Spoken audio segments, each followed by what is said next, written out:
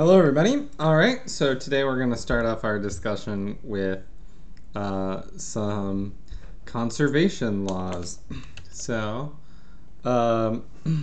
conservation of laws of nuclear reaction. So, we've discussed many of these before, but we're going to take this opportunity to codify them a bit. So, first rule, or let's actually start with the title. So, conservation laws of nuclear reactions.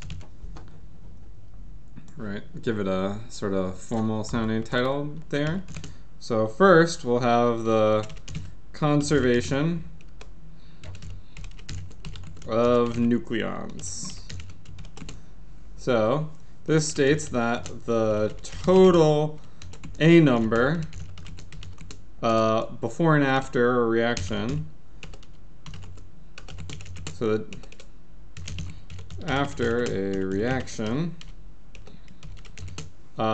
must remain the same. So we don't lose or gain a number. Okay, so number two, we also have charge conservation. Might be familiar from other physics classes you've taken. So this states that the total Z number, so the total charge, must also be the same before and after a reaction, any nuclear reaction. We also have the trusty old conservation of momentum.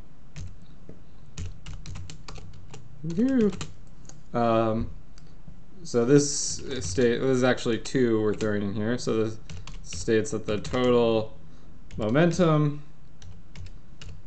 and angular momentum must remain the same before and after a reaction.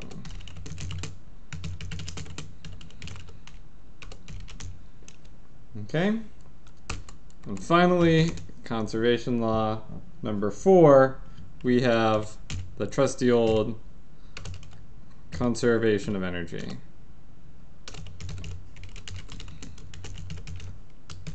So this is, we're going to take a sort of more relativistic view of this, which is that energy cannot be created or destroyed, though it can be converted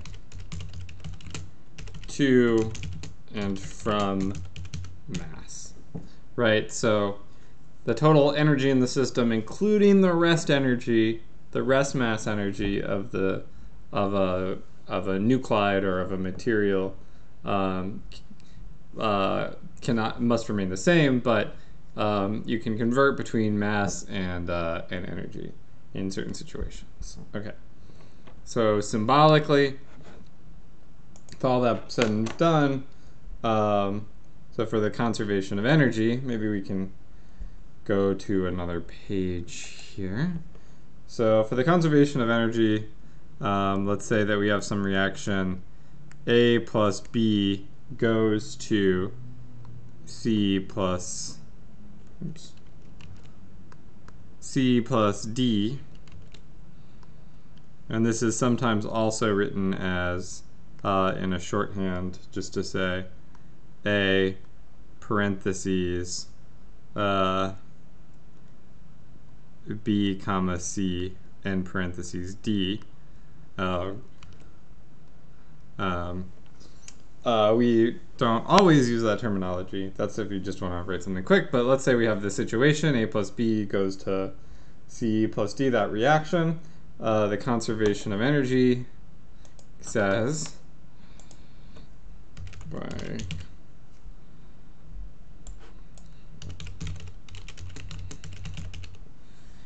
that the following, that basically the kinetic and potential energies of all of these things must be equal. So this is well, it says that the total energy, let's start with that. So the total energy in A plus the total energy of B has got to be equal to the total energy of C plus the total energy of D, and we can decompose those into kinetic and potential parts. So we can say that kinetic energy of A plus the rest energy of A plus the kinetic energy of B plus the potential of B equals the kinetic, can write a better K than that, I know. Kinetic energy, not of A, of C plus the potential of C plus the kinetic of D plus the potential of D. Okay?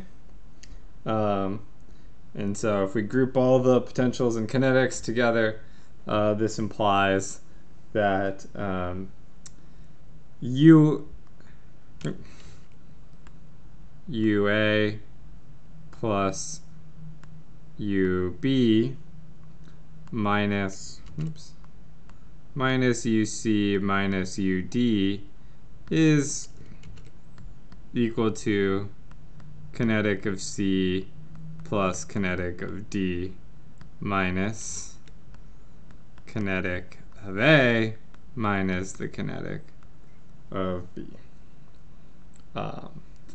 Okay? And we know the potentials can be broken down into mass times c squared. So what we really have here is we have, if we take the right-hand side over here, we have Kc plus Kd minus Ka minus Kb is equal to the mass of A plus the mass of B minus parentheses the mass of C plus the mass of D and parentheses quote C squared, right? So we're just rearranging our potentials terms and their masses into this expression. So let me make this minus sign a little more prominent, I guess.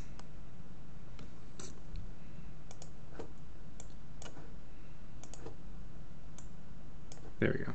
Okay. All right.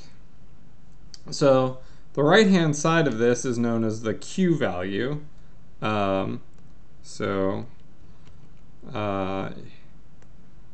Here, this is the Q value. I'll just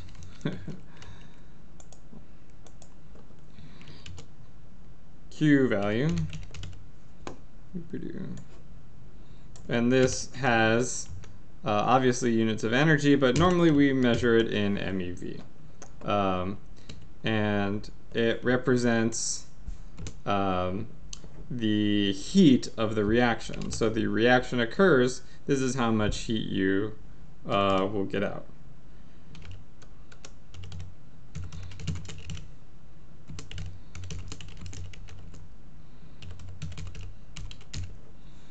So, yeah, just going on to the next slide, just to reiterate here.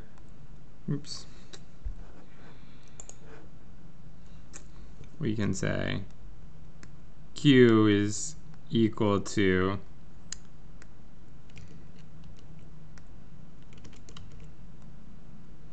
MA plus MB minus MC plus md times c squared. So the speed of light squared. Okay? And then we can say, in the case where if Q is greater than 0, we have what's called an exothermic mass reaction. Converts mass to energy. So we're releasing energy. We're releasing heat when our Q value is positive. If our Q value is negative, so if Q is less than 0, we have an endothermic reaction.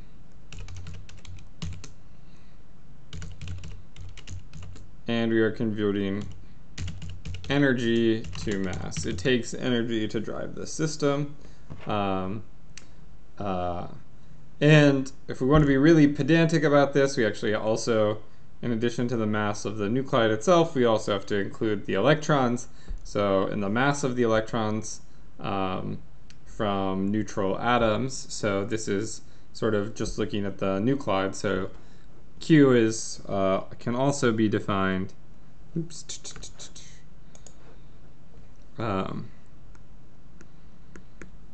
Q is also can also be defined as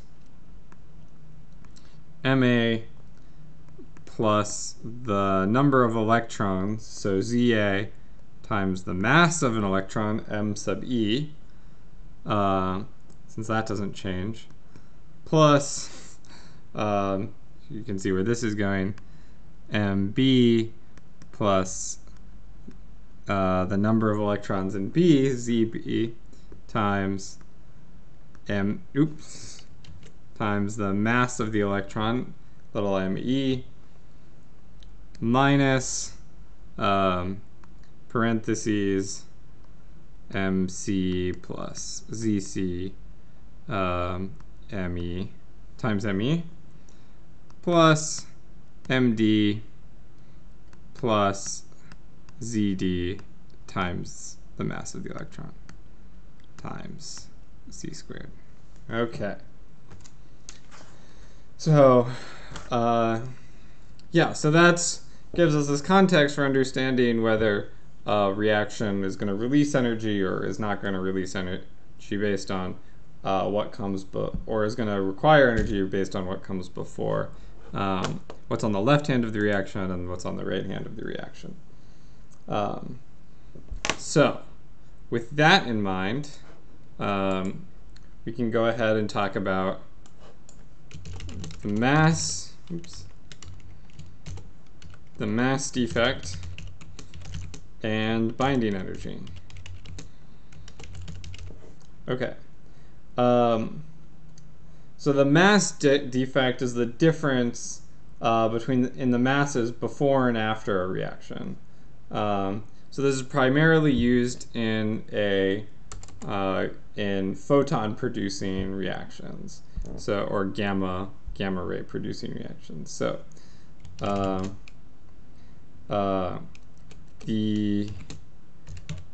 let's just mass defect is the difference between the masses before and after a reaction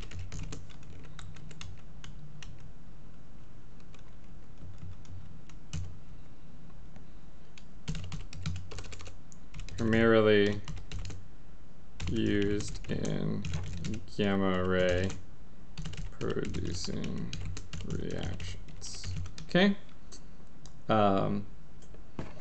However, we can define this for any nucleus that we want. It doesn't have to be just those, as we can count up we can calculate the mass of the constituent nucleons as if they were free versus the mass of the nucleons if they were actually bound together in an atom. Okay, and so if we do this, we can go ahead and get the final or the following result. So we'll represent the mass defect as the the Greek letter uppercase delta. So delta is equal to the z number, right? So how many protons you have, times the mass of a single proton, so that's the total mass of the protons, of what all the protons would be if they were free protons, plus the n number, or the number of neutrons, times the mass of the neutrons, or times the mass of a free neutron, minus the actual mass of the atom, right? So the actual mass of the nuclide, Ma. And the fact that those things are different yields a mass defect. It lets you know how many what the difference is, or what the mass difference is. So and this is measured in atomic mass units, of course. Or if you wanted to include electrons in this calculation, because you feel the electrons are important, you could also define delta as being the number of protons times the mass of the protons plus the mass of the electrons, right? So the number of electrons you have is in a neutral atom is equal to the number of protons, so you can just take that out. Plus the mass of, or the number of neutrons times the mass of a single neutron, minus the mass, the atomic mass, the mass of the nucleus m sub a, plus the extra mass of the z electrons. So you can see these two, the electrons end up canceling each other out, so you can just use the top expression. And this is just such that the atomic mass that you'll see of a neutral atom is just this mass of the nucleus m sub a, plus z times the mass of the electron. So it's that it is in fact this term over here. So that's useful because this atomic mass is what you'd end up finding in most, that's what you see in your periodic table. That's what you normally measure, the neutral atom masses. Okay, so just a couple of quick points here. In most cases, the mass defect is greater than 0. So, just say in most cases. Okay. Now, when delta is expressed in terms of units of energy, instead of mass, we call it the binding energy. So first note that c squared equals, as we've from Einstein's equation, c squared equals E, so the energy, divided by the mass. And if we wanted to express c squared in energy units, or in our unit system, we would call this would be 931 mega electron volts per AMU. Okay? So now if we want to look at the binding energy, oops. Binding energy, which we abbreviate BE, is simply the mass defect times c squared. So, oops, BE,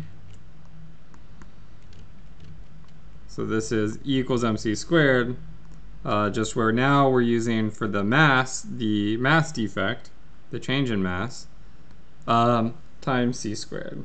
And so this is equal to 931 times the mass defect.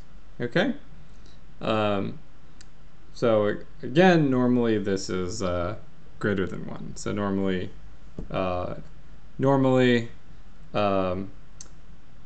yeah. You have a positive binding energy. So, okay. This brings us around to a particular kind of plot where we can plot the atomic mass or you can plot the binding energy as a function of the A number. So let's say we have that. Let's give ourselves some room here.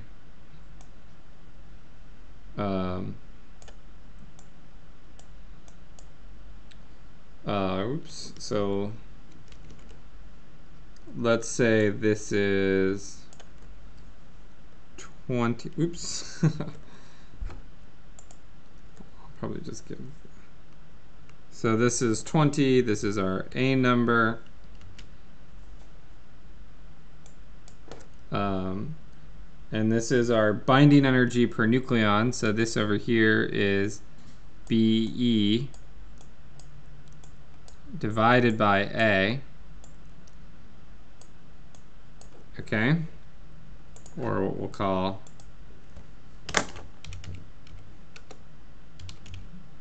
binding G per nucleon.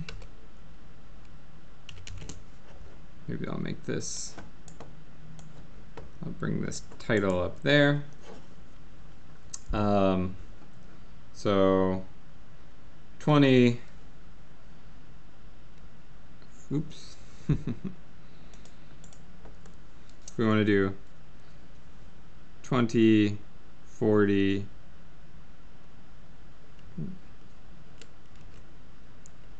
60, 80.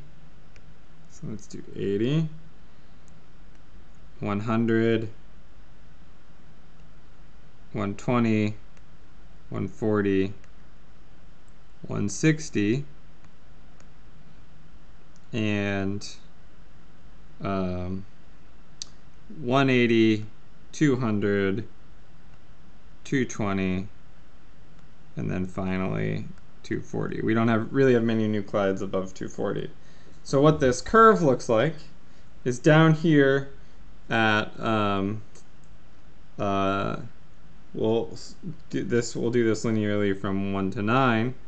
So 1, 2, 3, 4, 5, 6, 7, 8, 9. So up here we have 9, 8, 2, 3, 4, 6, 7. Okay. Down here, slightly above 1, so for hydrogen 1, down here we have our binding energy is about 1 MeV,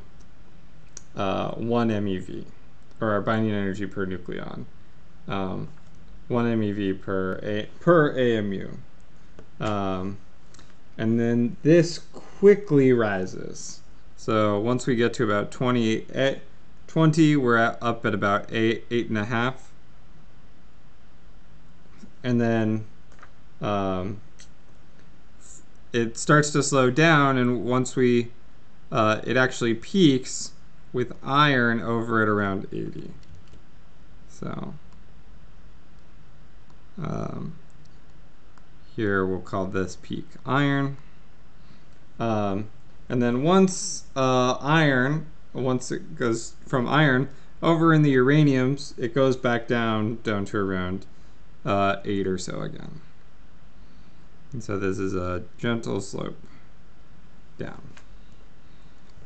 So you end up with this kind of very sharp rise. So you gain a lot of binding energy per nucleon down in the lower end of the periodic table, and up at the higher end of the periodic table and the chart of the nuclides. You have you go down again, and so this iron is where you have the most binding energy per nucleon. So this is where if you were to build nuclides up, this would be the highest you could go without having to add in a lot of extra energy. Now, if you wanted to break things apart, that's why you get energy. You are getting it takes more binding energy per nucleon, or you have more binding energy per nucleon, and you're turning some of those nucleons into energy when you fission. So over here you can think of this as the fusion side of the graph, fusing atoms together to iron. On this side you can think of this as the fission side, where you're breaking out atoms apart down into iron and below, very roughly speaking. And so through some algebra from before, you can show that our Q value is,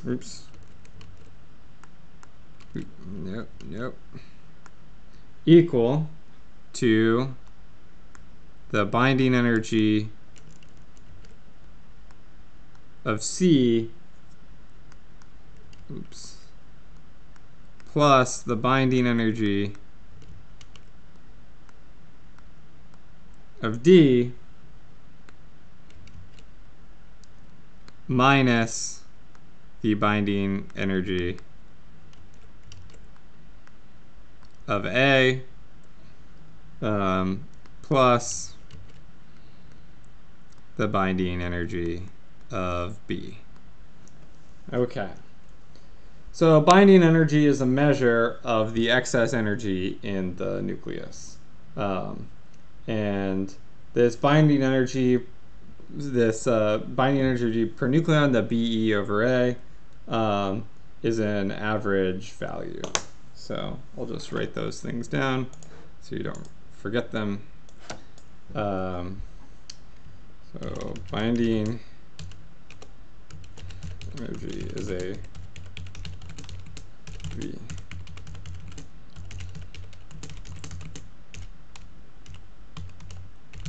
In the nucleus, and however BE divided by A, so binding energy per nucleon, so this is an average value over all the nucleons in the atom. Okay. So this is different than what we'll call the separation energy. So the separation energy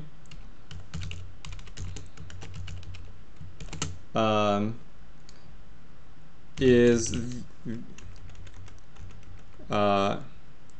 the energy required to remove the last neutron, or the least bound neutron. So this is or the least bound nucleon.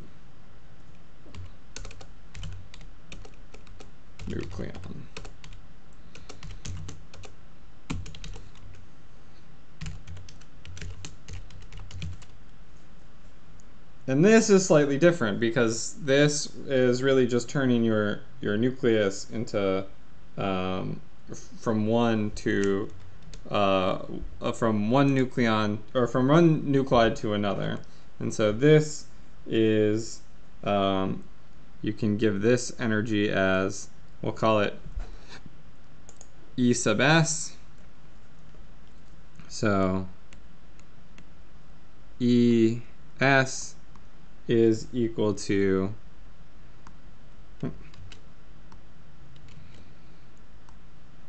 the mass of a neutron plus the mass of the nuclide with a number minus 1. So not the mass of that nuclide, but the one right below it, minus the mass of the nuclide that we have, times c squared, or 931. Okay, so that's the energy that it takes to separate out the last neutron. All right. Okay. So these are all different important energies that measure how you transition from one nuclide to the next. Now that we've said that, there's this important concept that is literally called magic numbers. So the idea behind magic numbers is that it is observed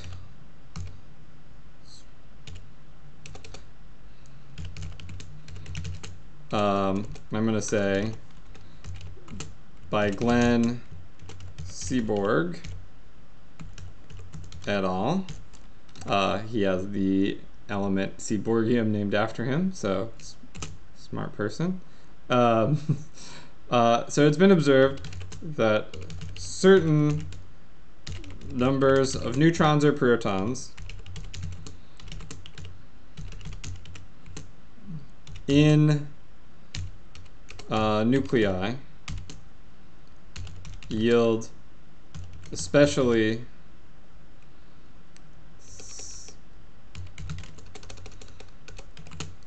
stable nuclides. So certain numbers of neutrons or protons in a nucleus are relatively much more stable than others. And these numbers are 2, 6, 8, 14, 20, 28, 50, 82, and 126. So for whatever reason, if you have, for example, zirconium has 50 neutrons, so it's relatively stable with respect to neutrons. Also, for example, helium contains both, so I'll say zirconium has 50 neutrons.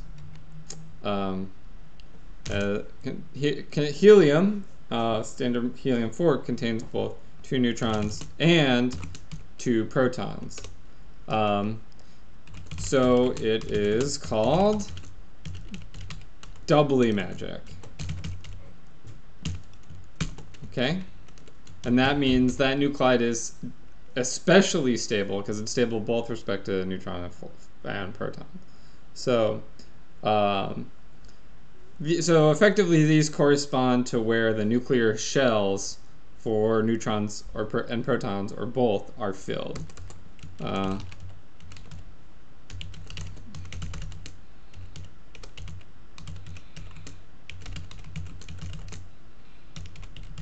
Okay, and it's theorized that there might be numbers above 126 that are also magic, and this would potentially yield super heavy but very stable nuclides. However, it's yet to really be observed in the laboratory. So people try to build these nuclides that are really high, really heavy, and they try to get them that are relatively stable. But it hasn't exactly happened yet. Okay? But just know that there are these magic numbers, and if you have that many, you're relatively stable. Your half-lives are longer, etc. That's what that means. Okay. All right, so now we're going to talk a bit about Maxwellian distributions. So some of you have hopefully seen these in other classes, maybe thermodynamics classes. But they are important to nuclear engineering. And what a Maxwellian distribution is that for any collection of particles that exchange energy and momentum, they will eventually settle into thermal equilibrium.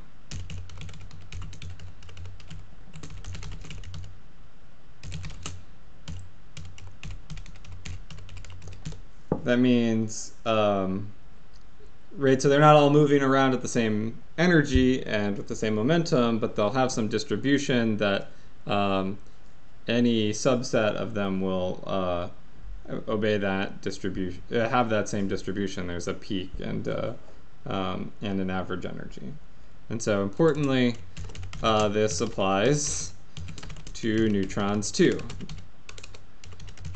So there's nothing special about neutrons, but neutrons, when they move around and they bounce into each other, they will also be in thermal equilibrium with each other and with their environment.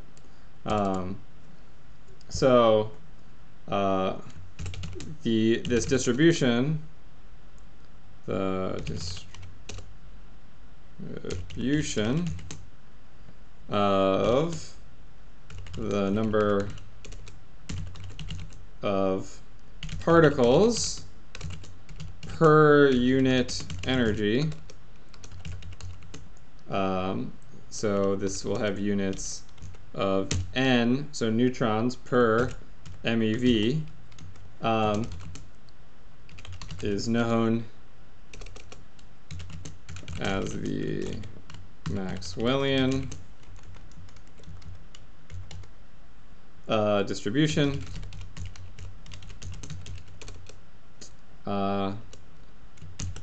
N of E, and is given as the following expression. So it always has the following form. So the Maxwellian N of E is equal to oops, come on, 2 pi times the number of particles, oops,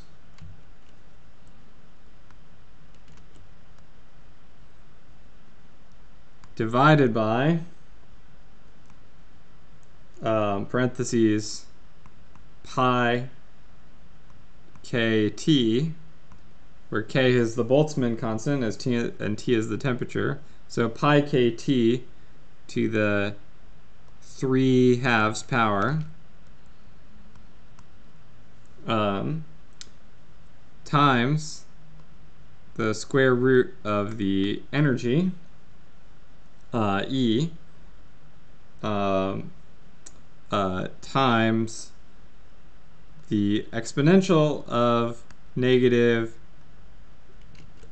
the negative of the energy, E, over Boltzmann constant, T. So e to the negative EKT. With, we'll say,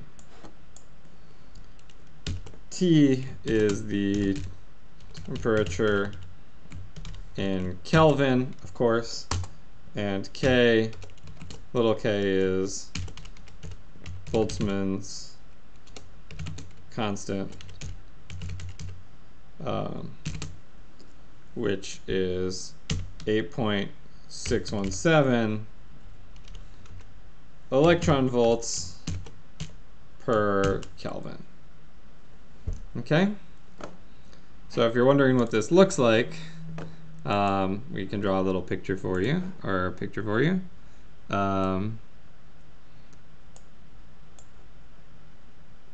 So I want to say Maxwellian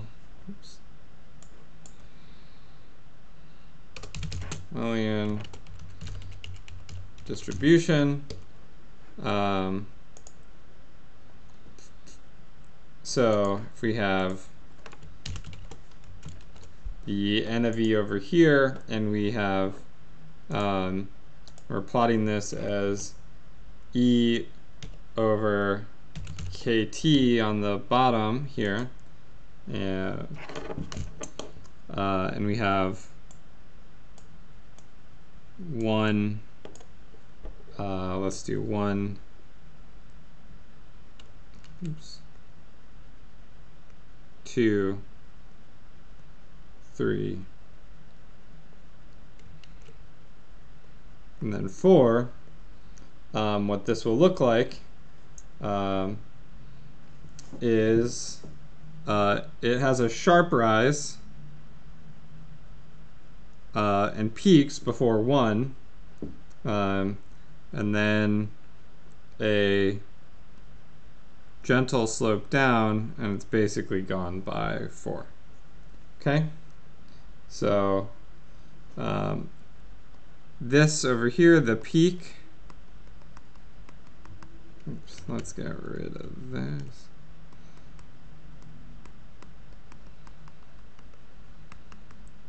This is what we'll call EP, which is the most probable energy.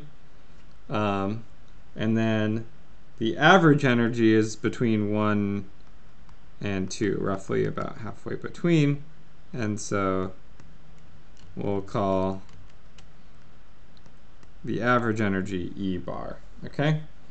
So this is what this curve looks like. So just writing those out. The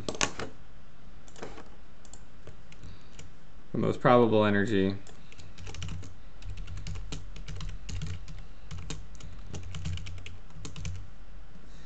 in the Maxwellian distribution is, oops,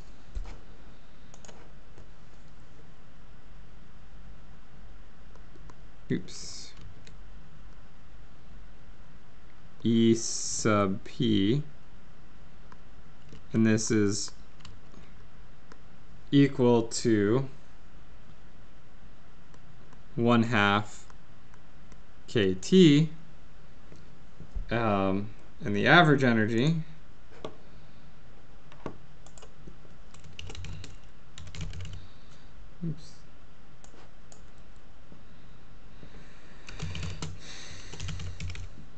the average energy is given as, oops, well, no. So this is E bar, and this is equal to 1 over n time integrating from 0 to infinity. Right, so we're just taking the integral definition of the average from 0 to infinity of n of E times E dE. Okay, and I won't make you do this right now, but if you work through this, it turns out that this integrates to 3/2 KT. Okay? And the other important thing to note about this is that,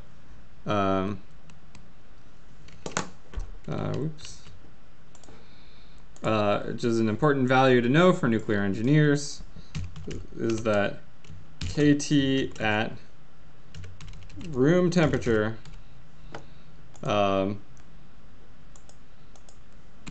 is 0.0253 eV. So it's not a whole lot of energy, but that's what it is. Okay. All right. Well, thanks everybody, and you will see me again next time.